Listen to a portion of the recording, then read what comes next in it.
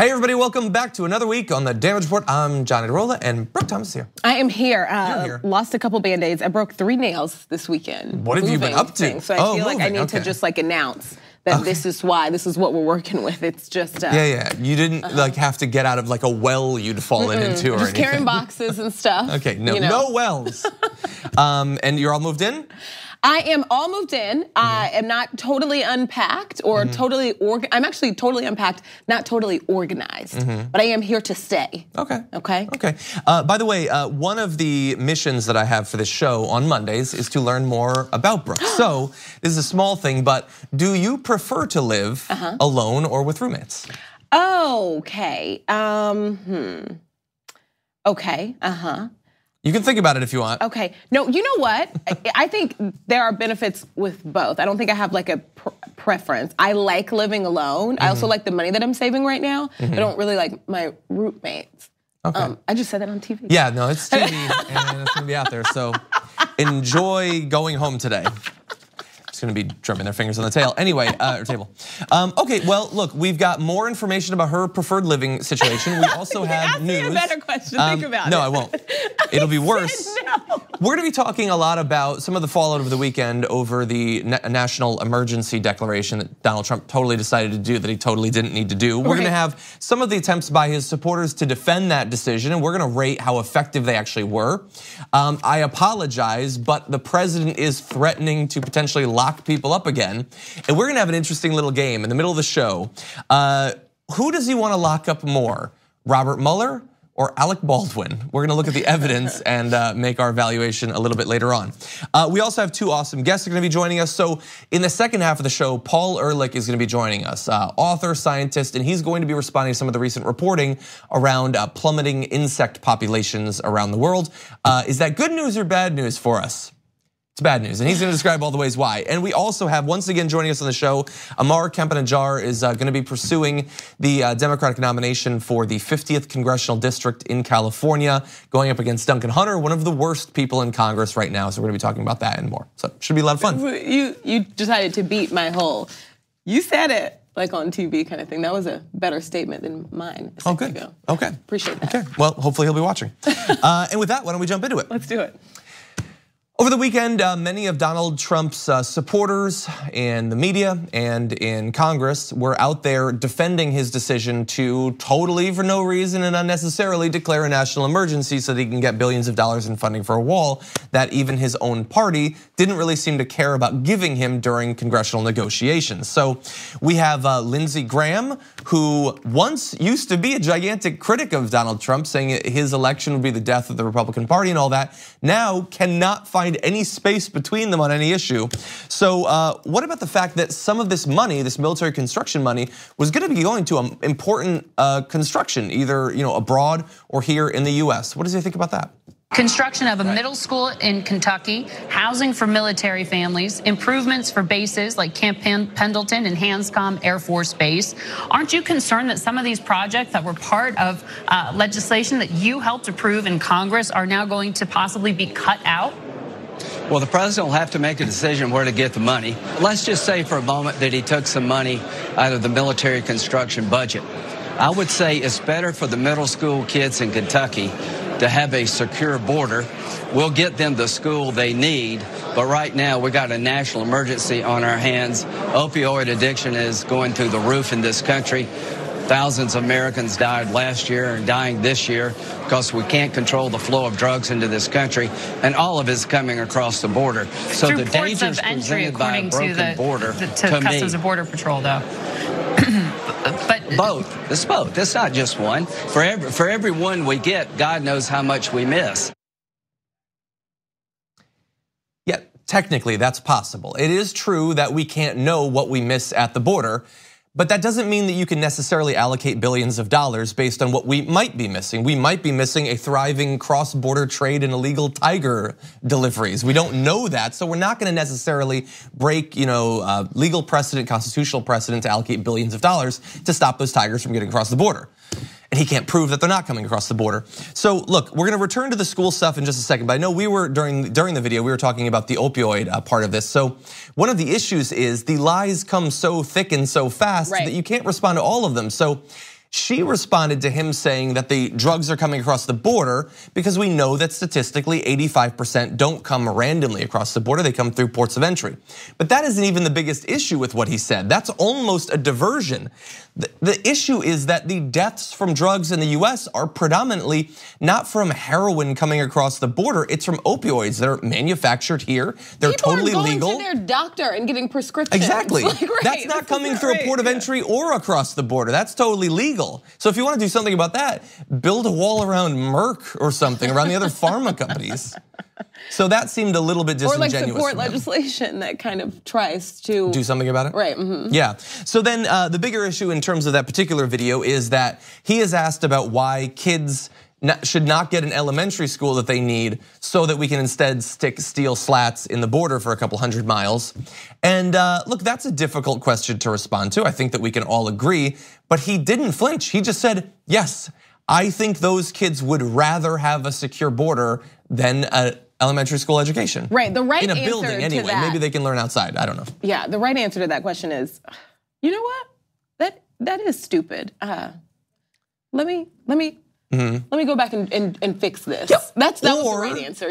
Good point. This is stupid. Or in theory, he could have been like, the issue with this what we just saw is he has to defend Donald Trump, but he doesn't even seem to care about defending himself at this point. You could have said, you know what, that's a great point. There are a lot of projects that need military construction funds. And while we think that the border desperately needs it, we don't want those other ones to fall by the wayside. So while we are allocating this money, we will also be pushing for new appropriations for those projects. Right. But he's not doing that. It's just unthinking defense of the president.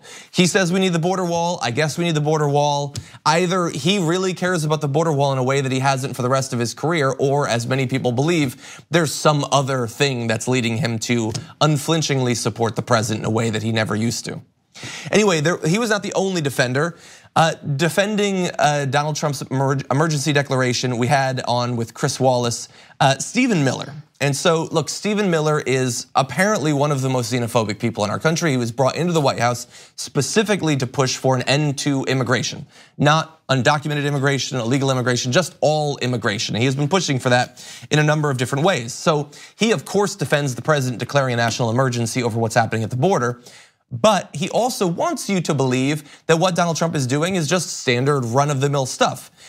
Unfortunately, he went on with Chris Wallace on Fox News, and Chris Wallace was willing to point out that this is a sort of ahistoric take.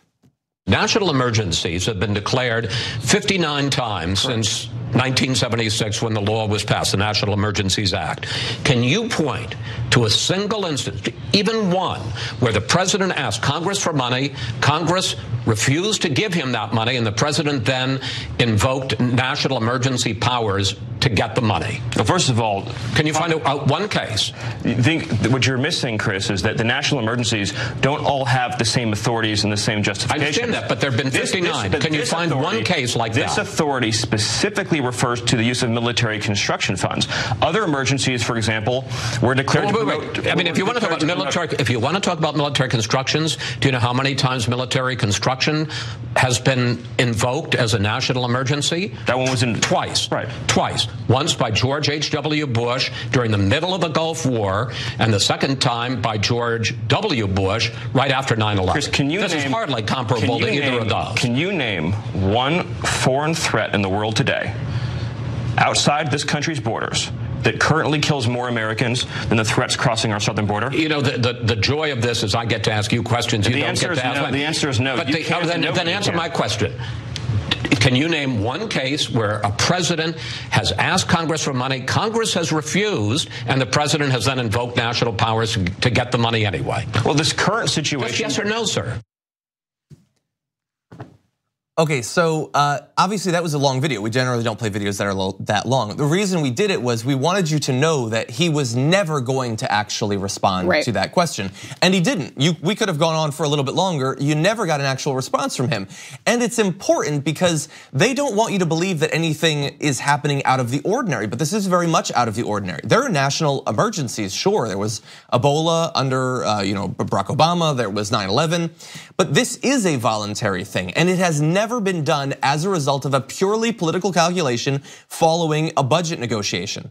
There's 59 national emergencies stretching back literally decades under Democrats, under Republicans, under unified government, under divided government. And they can't find one example where the will of Congress in the area where specifically the Constitution says that Congress is supreme, that is the distribution of funds, where the president can simply say, you didn't give me what I want. Okay, and now Stephen Miller, asked about that, says this is legal because Congress passed a law for national emergencies back in the 70s, and that is true. But no law by itself overrides the Constitution. That is what the Supreme Court is set up to do, is to evaluate those discrepancies. So you can't simply say that Congress allowed it and so we can do whatever we want. Right. Especially when later on he's asked about what if Congress overrides the National Emergency Declaration. He says, well, I mean, it's totally legal to do national emergencies, but in that law it says that they can be overridden. So he simultaneously wants to have his wall and eat it too on that. That was good. Thank you. No, I mean, I don't. So, I mean, look, we don't have much more time, but you've seen, we had Friday, the National Emergency Declaration. You had a conversation over the weekend around it. How do you think that it's been received generally by both politicians and by the media? How is it playing? You know, shockingly for me, and there's so many things that I'm not shocked about and that I complain and people are shocked about.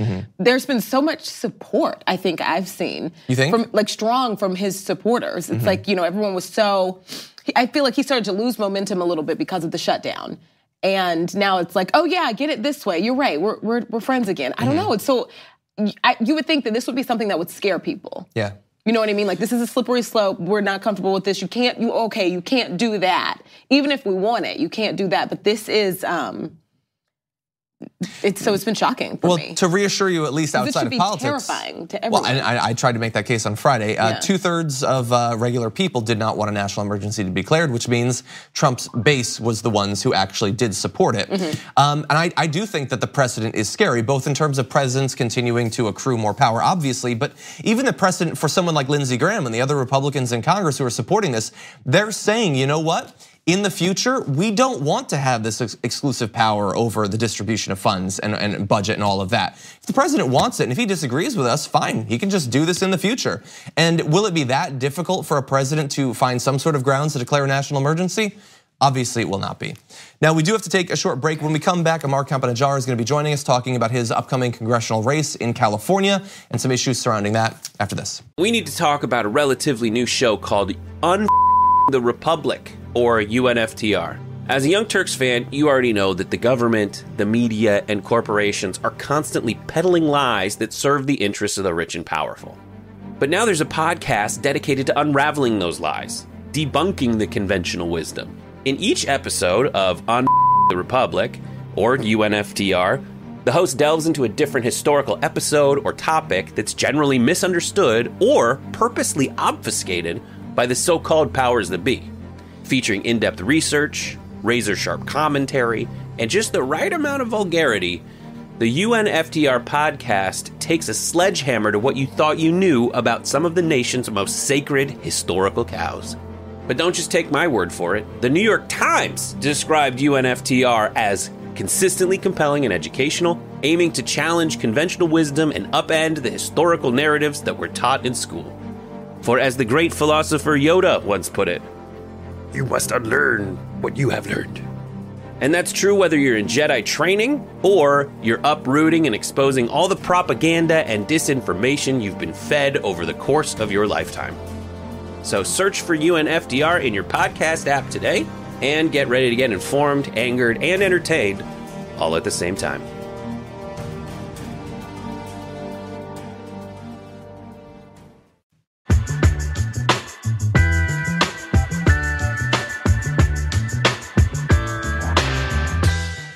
Joining us once again on the Damage Report, congressional candidate Ammar Campa-Najjar. Ammar, welcome back. How's it going? Happy to be back with you. It's good. Happy to have you here, especially to talk about the launch of your second run for Congress. You were in California's 50th district, and in the last midterms, you very narrowly lost to Duncan Hunter Jr., a guy with some unique issues compared to other candidates. And so you're going to be running again, correct?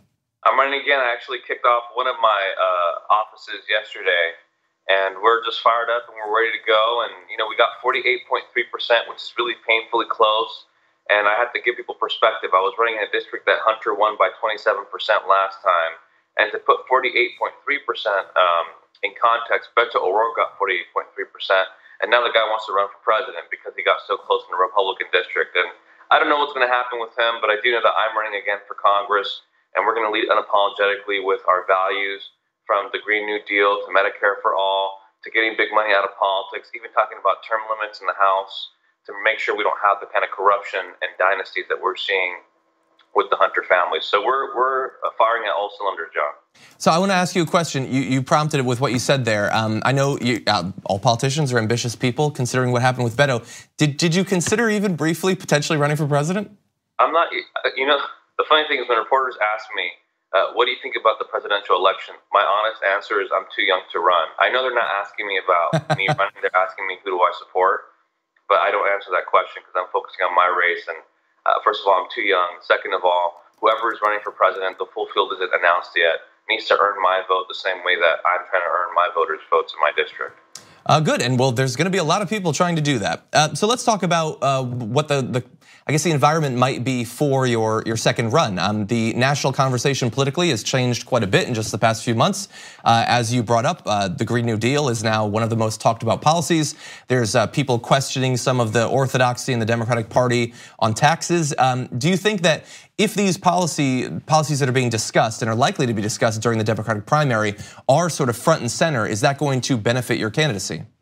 I think so, because I think that where we're going to win is there has to be an electorate that we didn't tap into in 2018 that gets tapped into in 2020. And we all know people that will only vote, Democrats especially, who are stubborn, who no matter what's going on, will only vote when there's a presidential election and a presidential candidate on the ballot. Mm-hmm. So I think if we hold that 48.3% and turn out those Democrats who only vote when there's a presidential election, and then those voters who feel like their voices haven't been heard, that all politicians are the same, no one's willing to have this bold, aggressive agenda to make sure that we preserve the only world we have, to make sure that healthcare is a right for all, not a privilege for a few, to make sure that people are not bought by special interests and can care for the interests of the people in our district. Like in my district, there's a lot of farmers who were hurt from the tariffs. They were hurt from the government shutdown.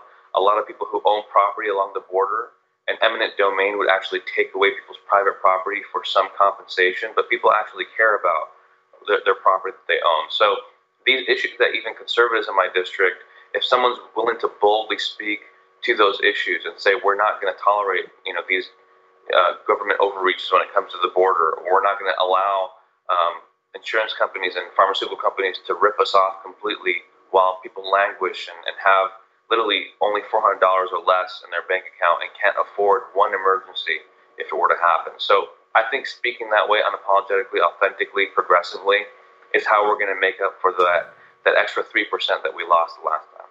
And so while you're stressing those issues, that's the part of the campaign that you have control over. There are some other parts that you don't necessarily have control over, but might benefit from. And the first is that your likely opponent is facing dozens of indictments. Try as I might, I was not actually able to find out what the current status of that is. Do you have any knowledge about where in that process we actually are and potential legal ramifications for Duncan Hunter Jr.? Sure, yeah. Currently, he's innocent until proven guilty, which is the only saving grace he had, which is why he got elected again. People just latched onto that notion that he was innocent until proven guilty.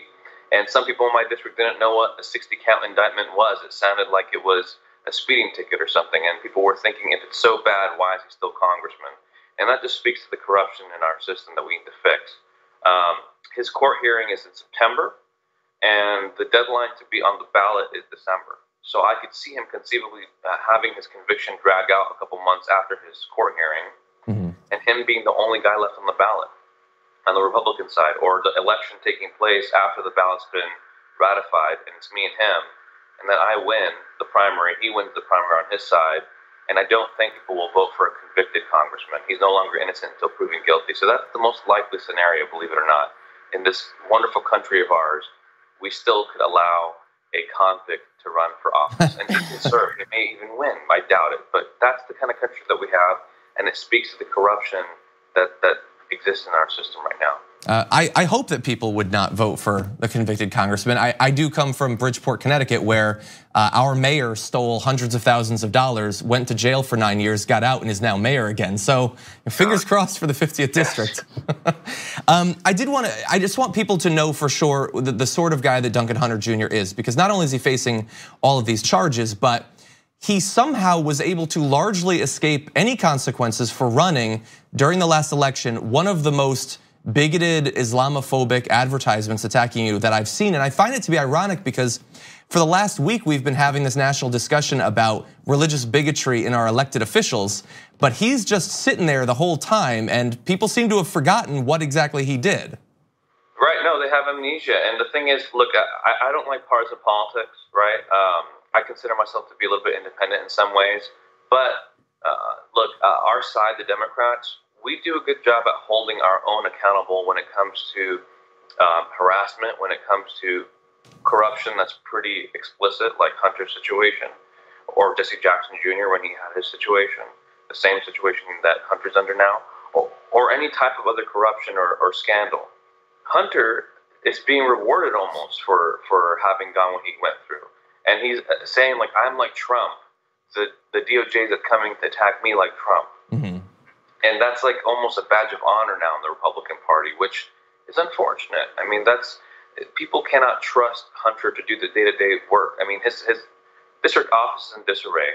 He's not sitting on any congressional committees because he was stripped of them from his indictment. So he's not even a full-time congressman. He was a bad one to start with. And he can't even deliver the basic services for our district. And I just think that regardless if you're a Republican, Democrat, or Independent, you deserve a full-time congressman to do the full-time job and to be fully accountable. And right now we don't have accountability with them. And because of that, we're lacking opportunity in the district. And it's just a crying shame to see that happen because the people in my district are good people and they work hard.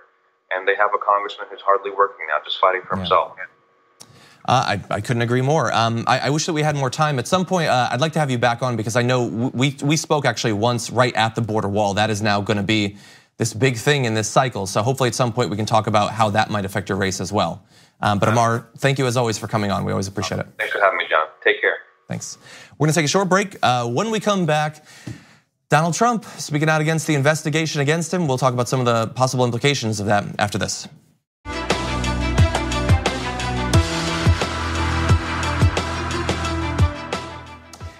Prepare yourself. Okay. Donald Trump was on one this morning. Okay. He was on one? Is that what you just said? Yes, he was. That's good. And we're gonna break it down. Who does Donald Trump want to lock up more?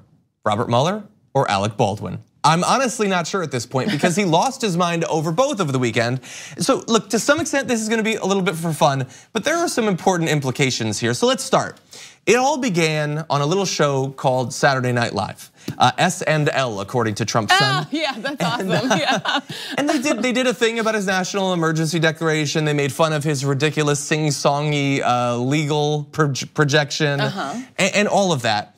And Donald Trump is an alpha male, as we keep getting told. So what does an alpha male do? He loses his S whenever anyone makes a joke about him and just goes crazy. So he tweeted, "Nothing funny about tired Saturday Night Live on fake news NBC. Question is, how do the networks get away with these total Republican hit jobs without retribution? Likewise for many other shows. Very unfair and should be looked into. This is the real collusion," which will be very convincing to people who have no idea what that term means or anything surrounding it. So that's what he said. Now he has previously attacked Alec Baldwin before. Like he's saying, there should be retribution. So that could mean a couple of different things, and I'm not sure which is actually better. Does that mean legal action against Saturday Night Live or Lorne Michaels or something for satirically making fun of politicians, as they've done with every president for decades? Right. Most other Congress people and senators who get, I don't think Chuck Schumer is watching SNL and saying, I like that version of me that they're doing. Right. Yeah, I don't think few people do. Or it could mean something else. And Alec Baldwin is at least implying that he has taken it in the other direction. Alec said, "I wonder if a sitting president exhorting his followers that my role in a TV comedy qualifies me as an enemy of the people constitutes a threat to my safety and that of my family." Because look, I don't necessarily think that there's gonna be some sort of legal case against SNL, but we do know that he has millions of twisted followers, some of which might run across Alec Baldwin and wanna start something with him. And we know he got in a fist fight just a couple of months ago in New York. I mean, hey, that's a great point. It's absolutely, I mean, it's problematic. It's scary. I think that I don't know if it would constitute like a legal threat, but it definitely poses what's the word I'm looking for? Like it's a valid threat, though, I would be worried. I think, just because of like what we know. Also, like, just always go back to, this is the same formula. They've had the same formula for years, decades. So that's not new. If you hate this so bad, why did you host it so much? That's true. Why did you host it? Like, why were you? Yeah. I would say follow up. Why did you watch it? Right. You don't have to. You don't have to watch it. And he always says that he doesn't, but of course he did. He watched it. It can help get his like sleeping pattern on to like a regular work schedule. If maybe like he wasn't up. That's true. Late enough to watch. He wouldn't have to see it. But I don't often try to reassure the president. Right. But I will here. So he also tweeted, "The rigged and corrupt media is the enemy of the people," in all caps. So again, I know everything's normalized. We keep saying that. A dude walked into a newsroom and shot up a bunch of reporters. Right. But once again, the president is in all caps saying that the media is your enemy. SNL isn't the media. I'm just gonna say that. I mean, I know that you don't like other parts of the media, and I get that Michael Che and Colin Jost technically talk about the news, but they're not really the media. I think that you're sort of lumping things together there. But the question is, we know that he doesn't like Alec Baldwin, and nothing gets under his skin like a person making fun of him, although possibly a woman making fun of him would be worse. But he also said this: "The Mueller investigation is totally conflicted, illegal, and rigged, should never have been allowed to begin, except for the collusion and many crimes committed by the Democrats. Witch hunt." So in the same sentence saying that it is a totally partisan witch hunt, he's saying there should have been one, but it should have been targeting the Dems. And so I just want to briefly, again, just stop. I know everything's been normalized. The president is saying that the investigation into criminal wrongdoing in his campaign is illegal. Like, people act like because something is said on Twitter, it doesn't matter, we shouldn't care. But that's the president saying that a totally legal, constitutionally set up, it was Congress set up this investigation, is illegal, and nobody cares that that is what he's saying or the implications. So if this is an illegal investigation and they were to indict his son or himself, why would he follow that if it's illegal in the first place? Do we expect that he would actually abide by any sort of court proceedings that were to come from it? No. I don't think so. Right. I don't think so. Am I freaking out too much? I'm not sure. No, but I was like, wait, these are sarcastic things. These are rhetorical. He doesn't really want an answer. I was just kind of like, oh, maybe. I don't know. I mean, I like to second guess myself as much as the next guy, I suppose. Completely on point here. He retweeted a quote by Rush Limbaugh, proving that Rush Limbaugh does have at least one listener. These guys, the investigators, ought to be in jail. What they have done working with the Obama intelligence agencies is simply unprecedented. It's not unprecedented. There have been special counsels a number of different times. Right. It's a gigantic hoax. There's a really famous one, but it's fine. Yeah. So again, he's saying that not only is it illegal, but the people investigating him should be locked up. Right. I know that that's like a funny thing to say at a rally, lock them up or whatever. Like, there's a female politician, she should be in jail. But he's saying that Robert Mueller and the other investigators should be in jail right now. He also said that Andrew McCabe committed treason.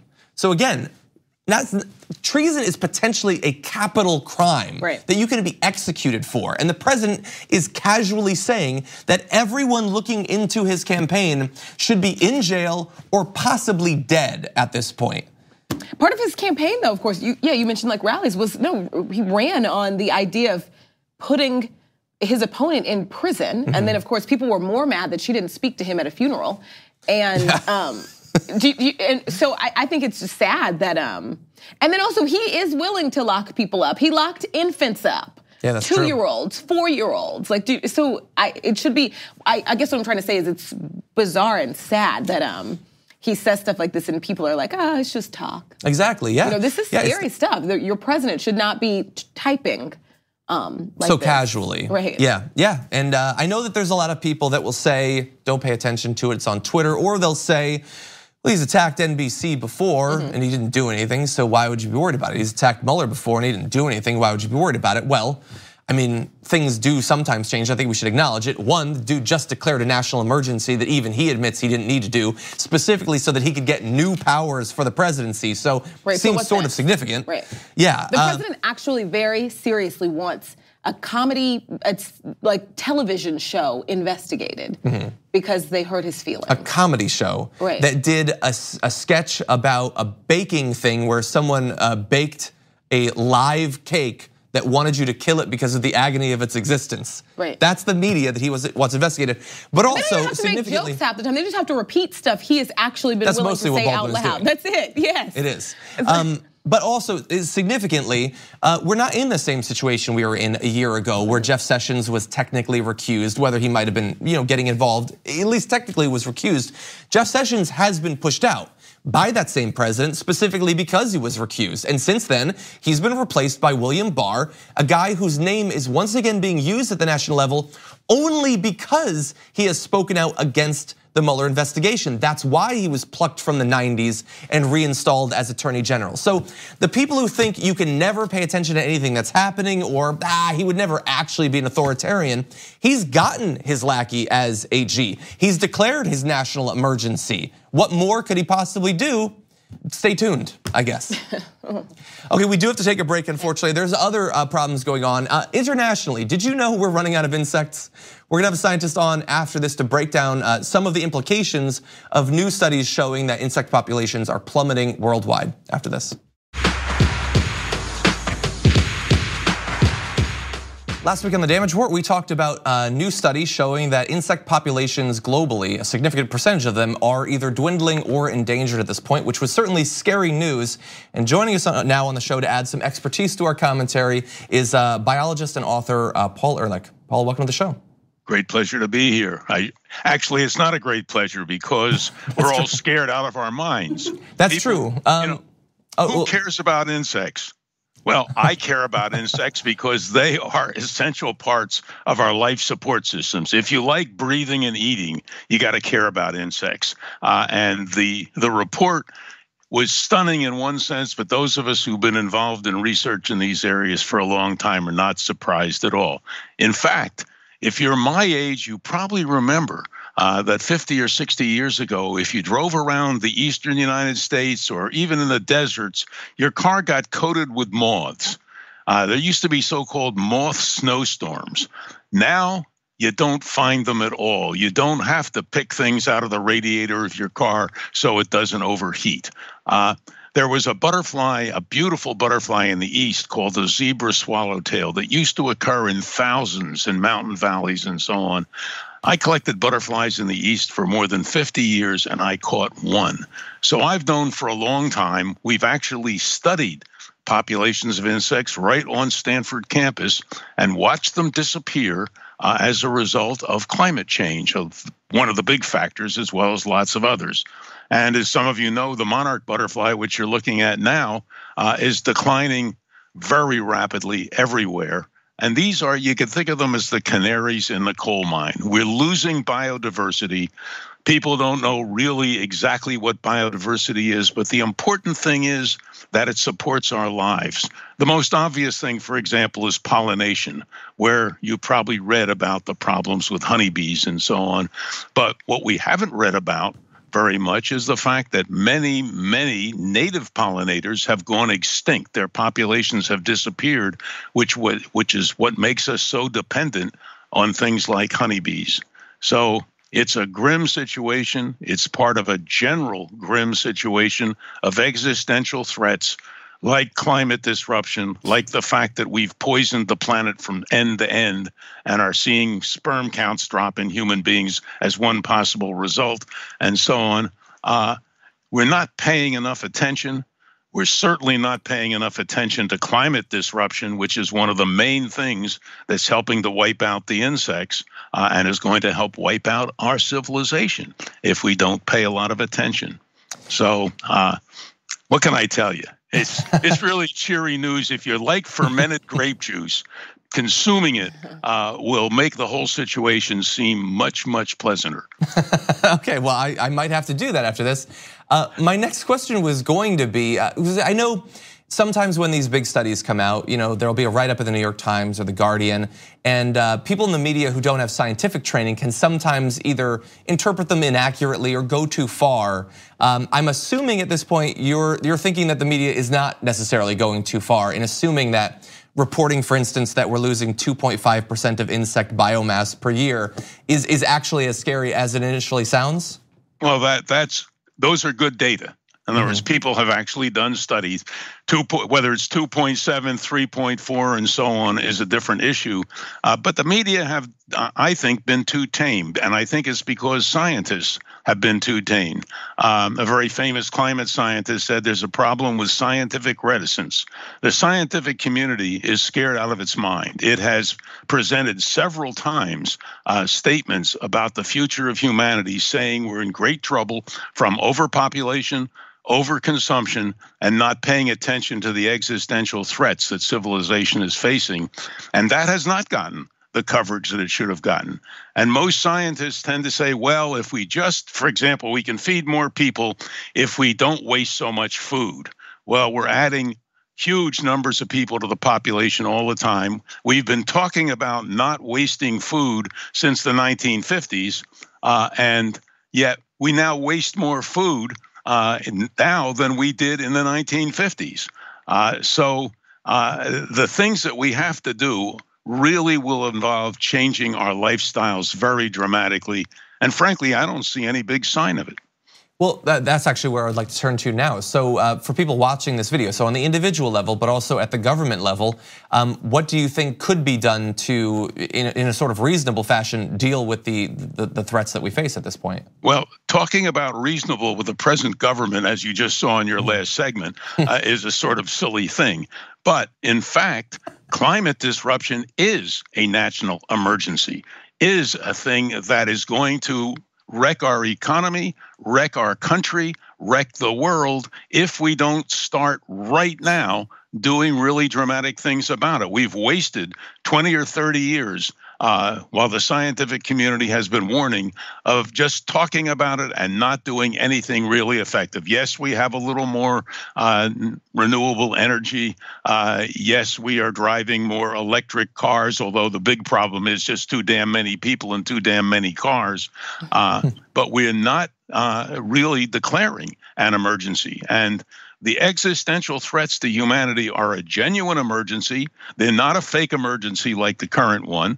And they are not recognized by either our government or, to the large degree, the media. When was the last time you heard somebody say that the problem with the disappearance of insects and the huge fires in California, New Zealand, and Tasmania right now are caused fundamentally by too many people and too many rich people and middle-class people consuming too much? You don't get that. You get that it's climate change, but you are not told that about 35% of the greenhouse gases that go into the atmosphere come from the food system. The more people you have, the more you're going to have to try and grow more food, the more problems you're going to have with the insect disappearance. I'm really trying to be cheerful for you. What can I tell? I can tell. That's okay. On Mondays, we always start scary. We try to end with a little bit of optimism on Fridays, but we're not there yet. So I guess my last question for you then is, in these issues, the big environmental issues with climate change being probably the single largest, I feel, maybe I'm in a bubble, but I feel like back 15 years ago with An Inconvenient Truth, people started to talk about it a little bit and then it died off and people stopped caring as much. Do you feel like now with talk of a Green New Deal at the national level, these extreme weather events, usually producing at least a little bit of conversation around climate change, do you think that we might have a window where people are ready to take this stuff seriously for once? I pray we have a little window, but I can't be super optimistic about it. The basic issue in our country is follow the money. As long as people are making huge amounts of money, the very, very rich want to see us continue doing the things that they do, the famous system of taking from the poor and giving to the rich, the Hood Robin system that we've adopted. If you can't change that, if you can't stop the politicians from saying we'll solve it with growth, and the economists saying we'll solve it with growth when growth is the disease, I can't be optimistic. But again, there's always the fermented grape juice. There you go. So for everyone watching the show, at least we have that. Paul Ehrlich, thank you for joining us on the show. I really appreciate your perspective. My great pleasure. Thank you. We're going to take one more break. We come back, a little bit more news to cover after this. You might have noticed while listening to the president speak that both in his word choice, the way he expresses himself, there's an undercurrent of him being really, really, really dumb. And now we've got the science to back it up, because scientists at University of Texas and Princeton have done an analysis of Donald Trump's speeches, as well as the speeches of thousands of other politicians, individuals, presidents as well. And they can tell us a lot about Donald Trump, but there is some bad news here. And we will get to that in just a second. But first of all, they use a computer program to study nearly 3 million texts going back a couple hundred years actually. And they were able to rate speech, especially amongst presidents, on a couple of different axes, including sort of competence and analytical thinking, as well as confidence. So on that analytical thinking, Trump averaged a 44 on a 1 to 100 scale. The average presidential score is 90, actually. So he's at a 44. The average president is at a 90 out of 100. And that's actually, you'll be shocked to find out, the lowest. The bad news is, though, you know who's second lowest? I know. You know, because you do your research. Most people, well, I read that. It's Barack Obama. Isn't that crazy? Now, yeah, granted, he's at a 69. Nice. But that's a lot higher than a 44. For this, guys. There is the lowest. I don't know, that might have been down there the whole time. I don't even know. Anyway, so the most recent 2 presidents are the 2 lowest. And so the scary thing, and we'll get back to mocking Donald Trump in just a minute. The scary thing is, apparently over time, it has been trending down. Not just among people like George W. Bush and Donald Trump, but amongst Democrats, who educated Democrats as well. And so the thing is, like, sure, we get rid of Donald Trump, maybe we'll be spoken to like we're adults again, but maybe things will just continue to trend down. And I think that's worrisome. However, there is good news for the president. While he was low on analytical thinking, his speeches, debates, and documents scored the highest amongst presidents on a scale that tries to measure confidence in language. So not really all that shocking. I guess it's like the Dunning-Kruger effect in action. By the way, Dr. Dunning will be on our show. The idea that people who are ignorant of how ignorant they are about things, and overrate their capacity or capability in an area because they don't have the expertise to even know how much you should have. So he's really dumb and really confident, and thus is he not the perfect American president? He represents us all on a fundamental level. Oh, relax. Okay, I'm worried about us. Okay, so what did you think about these results? I know this always happens to me when it's something that like I don't want to offend, but I don't. You don't want to offend who? Like the writer, the creators of this study. Oh, okay. Yeah. Okay. It just. That's my alma mater right there. Okay. So don't. No, I'm kidding. No, it looks great. Well, if you have an issue with the methods of it, let's talk it out. No, I don't know if I would say I have an issue with it, but it's just like, oh, okay. Obama's second. Okay. This is how, I don't know. I just. Oh, okay. You think that they were targeting Obama with this study? No, I don't think anyone was being targeted. You think there was racial bias in this? Is that what you were saying? I don't know. I mean, it's not entirely possible. all what I'm saying. No, I'm joking, and you're not saying that. But theoretically, if you are analyzing language and you're scoring certain things as highly analytical and others as not, some as confident and others as not, there could be. I mean, we're joking, but that could exist, and not intentionally. That could be an accidental thing as well. I feel like you'd see this and be like, oh, you know what? We should go back and we did something wrong. I don't know, Maybe. It just kind of felt like that. I mean, I just want to briefly, just because you brought up a really interesting point, but Alexandria Ocasio-Cortez was talking about the fact that like AI can have racial biases, these sorts of like seemingly racially objective online tests and things like that. If they're programmed by a person, they can have biases as well. The thing here is, I mean, we're talking about presidents, but I think this is overall a bigger issue of our society. I mean, everybody has looked at those like, see an 8th grade test from 1912 and nobody can answer any of the questions anymore. I think that this is another indication of that largely in terms of our ability to communicate, how much information we have to store in our brains rather than in digital devices, I think that is trending down. And I think that's gonna affect a lot of different areas. And you think it went down from like Bush to Obama? No. Trump is an idiot. Trump is not just part of a trend, Trump is a moron. But I do think overall, I think we read less. I think people are less interested in education and schooling and stuff like that. Yeah, I don't like this. Okay. Well, you don't like the study. The point is, That's so Trump bad. is an idiot. I'm sorry. Anyway, okay. Okay. Thank you so much for joining us. Thanks for having me. Always. It's always good to have you on. Thank you, everybody who's watched. I have a question for you. We ran out of time. Dang. Oh, well, we see who's more inquisitive out of the two of us. Okay, we're gonna rate you on a scale. Anyway, thank you everybody watching. We'll see you tomorrow.